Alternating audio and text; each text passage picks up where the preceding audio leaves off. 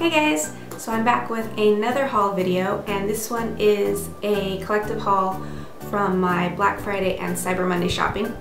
Now I know it seems a little bit late to be putting this up since we're already over halfway through January, but like I mentioned before, I live overseas with a PO box, so things take a lot longer to get to me than if I were just living in the States. So with that being said, let's just jump right into this. The first place that I picked up from was Urban Decay, and between Black Friday and Cyber Monday they had flash sales, so they had specific sets or items on sale each day of that weekend, of that 4-day weekend. So I picked up two things from that flash sale. The first is the Badass Lip Set, and this is a 6-piece set of some of their best-selling shades of Revolution lipstick. As opposed to most sets that you would buy, this actually was 6 full-size lipsticks, so I thought this was a great chance to add more of their colors to my collection. But the 6 colors are Native, a pale pink, Naked, a nude pink, Turn On, a rosy pink, Anarchy, a bright fuchsia, Catfight, a pink fuchsia with red undertone, and theBalm, a classic red. The second thing I picked up from Urban Decay is their electric palette. Now it comes with 2 previously seen shades and 8 brand new, and is a really good balance of matte to shimmer shades. The 10 shades are Revolt, a metallic silver shimmer with silver glitter, Gonzo, a turquoise matte with floating tonal pearl, Slow Burn, a red orange with floating pearl, Savage, a hot pink matte, Fringe, a metallic teal, Chaos, a blue matte with floating tonal pearl, Jilted, a metallic fuchsia with blue shift, Urban, a metallic purple, Freak, green with gold shift, and Flash, lime green matte with floating gold pearl. I wanted to expand on my colors in my eyeshadows because I have a lot of neutrals and deeper colors that are kind of more fall oriented. So I thought this would be a really great way to play with more spring and summer looks. But yeah. The next place that I picked up from is a indie brand called Lunatick Cosmetics, and they just have a really cool concept for their makeup and their packaging and everything that I couldn't turn down. Now for their sale they had something like 30% off, so I decided to pick up 2 things from them, a eyeshadow palette and a contour palette. The palette I picked up is called Hex Yea, and for some reason it's no longer listed on the site, so I'm not sure if it's just sold out or if it was a limited edition. But it comes with 5 colors: Marked, Roz, Duck Duck, Wendigo, and Skull Dusted. And the reason I chose this palette was because the last 2 colors, Wendigo and Skull Dusted, were only available in that palette. So that may allude to why it's not available anymore. You can make custom palettes on their site, and at first I was looking at doing that, but those 2 colors were the only colors that you couldn't add, that weren't available. So in the end I decided to go with the Hex Yea palette simply because I wanted those 2 colors.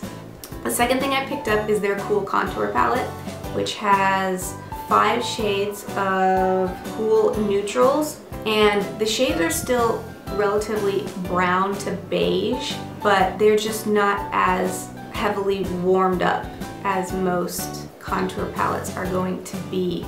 So even the darkest shade has a slight hint of red when you look at it in the light, but it's not so intense that it's going to be totally obvious on your skin.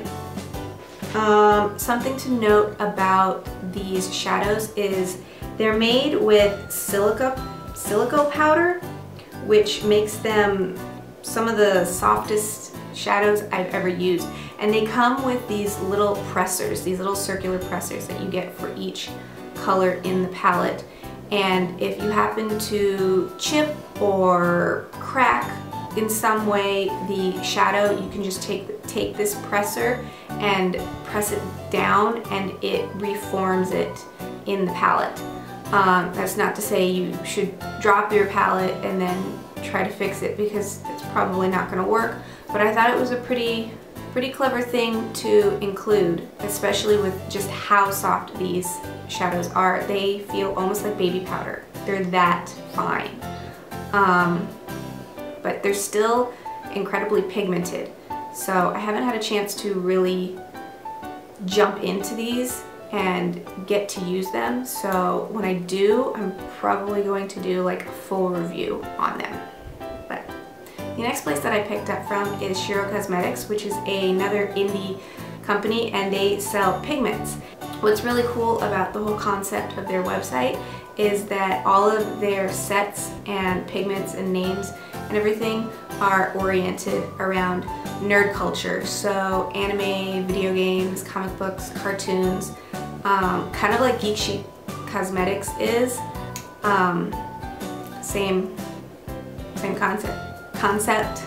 Anyway, they had a set that was based off of the anime and manga Death Note.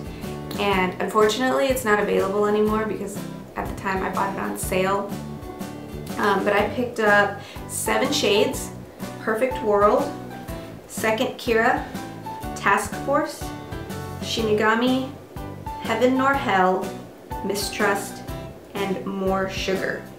This set was on sale because it was being discontinued, so sorry.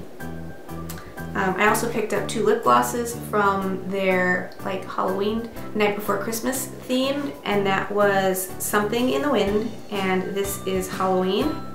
She also sent me 3 samples with my order, Triforce, Master Sword, and That Man Is Playing Galago. I also picked up stuff from theBalm. I didn't pick up much, but they had a really great 50% off everything sale. So I picked up 2 things. The Mary Luminizer, which my friend Kim was constantly badgering me to get, and considering I'm still on my little highlighter kick, I figured this was a perfect time to pick it up. And Mary Luminizer is a champagne hued highlight, shadow, and shimmer. The pigmentation on this, just from trying it out, was really intense. I would say it's kind of on par with Becca. It wasn't so glittery.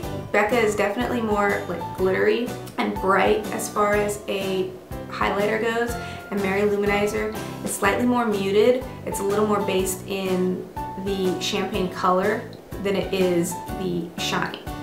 The second thing I picked up was one of their Instains, and I picked that up in Pinstripe, which is a medium dark with a hint of fuchsia and red. One of the reasons these blushes are called Instain is because they are incredibly pigmented, but they're still blendable, and they kind of blend into a little bit of a satin finish. But I previously mentioned in my last haul video that I'm really into kind of purpley plummy blushes, and I didn't really intend to get this at first, but when I saw it on the website, I had to. So those are the 2 things I picked up from theBalm.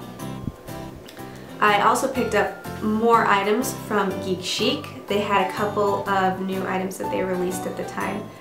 I picked up 2 more joystick lipsticks, and I'm wearing one of them right now, which is Nightlock, and that's based on their Hunger Games collection. Obviously, it's a deep purple with a satin finish. It's very buildable, and it doesn't transfer too badly. I've been wearing this all day, eating, drinking. Only really had to apply 1 coat once to kind of bring a little bit of the color back, but other than that, I love it. I love it. I can't help it. I love it. And the second color I picked up is the Last Centra, which, if you can't tell from the outside, is based on Aerith from Final Fantasy VII. And this is a satin purple toned pink with a semi-opaque coverage. And this is also just as buildable as Nightlock.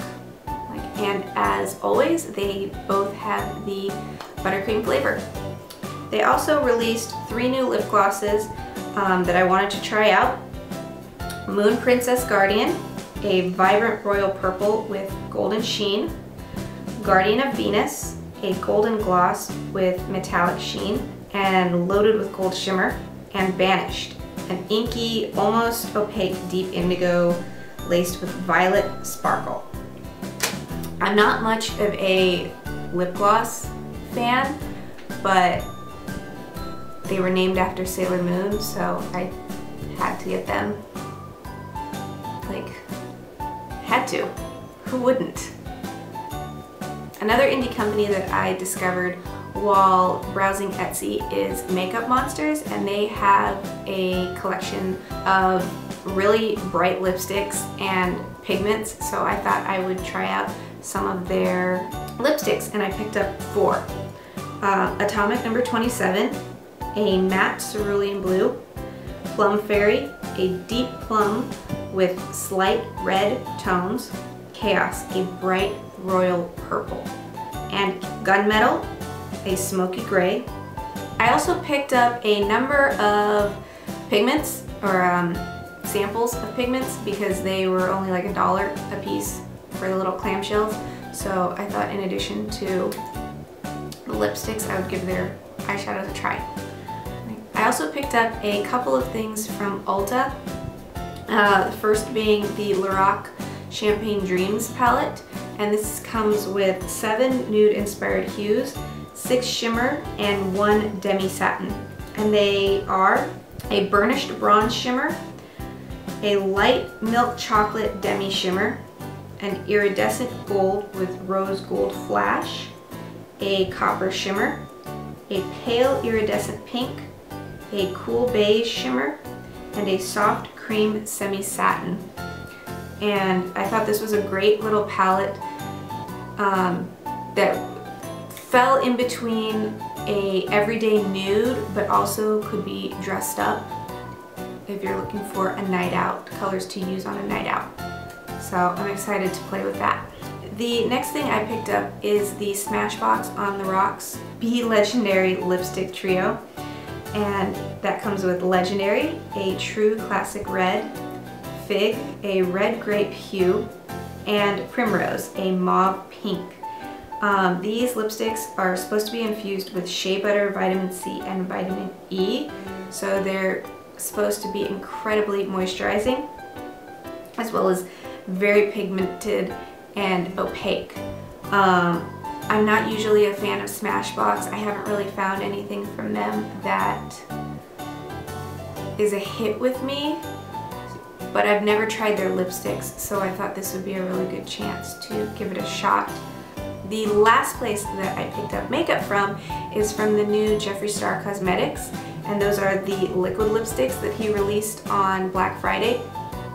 I'm Royalty, a royal purple, Prom Night, a bright pink, and Red Rum, a cool toned red. Now, I am super excited to try these, not just because the colors are completely out of this world, but because after swatching them on my arm, the formula is amazing. So I'm probably going to end up doing a full review on them after I get a chance to wear all of them throughout the day and eat and drink and do my thing. So yeah.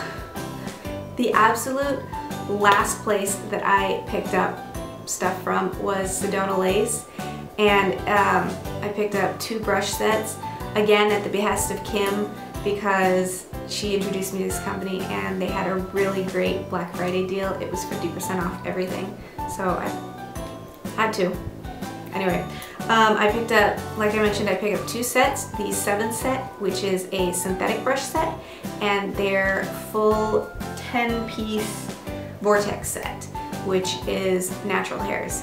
So I've actually been using the Vortex set and I'm just in love. I should have bought 2 because now I want another one.